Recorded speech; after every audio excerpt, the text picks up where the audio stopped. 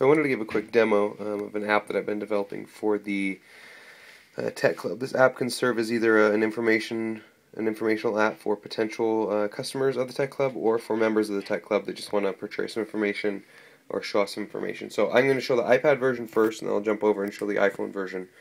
When you launch the iPad version, you have these tiles with different categories. We'll go ahead and just go through each category really quickly. Right now it's streaming from my computer, so if there's a little delay in loading images or whatnot, that's why. So over here we have pretty much what our computer repair service is, our rates and whatnot. You can always go back to that home tile screen that way.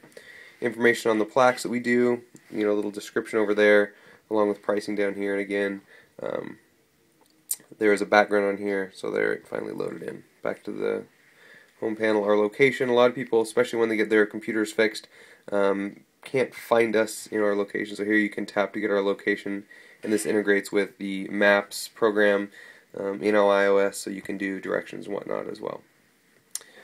Our stickers, I know we're just starting the stickers, but here's our sticker page with some information.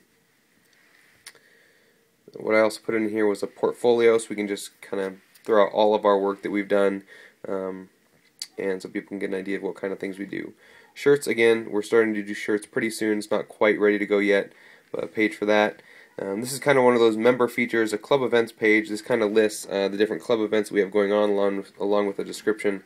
And with this, we can push out push notifications, 20 minutes before a meeting, just to remind everyone to show up for the meeting. And then an ordering information that just pulls up an order form, an informational form, using the built-in iOS email function. So that is what I have so far, and again, this is just the iPad version. The iPhone version is very similar, and again, this will work in landscape or portrait mode in iOS devices, as well as I will get this working on Android devices as well. So here's a quick demo of the iPad. We'll jump over to the iPhone.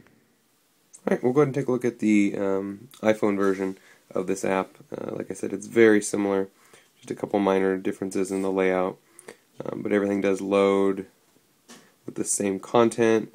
That's correct, so you can see that there is font.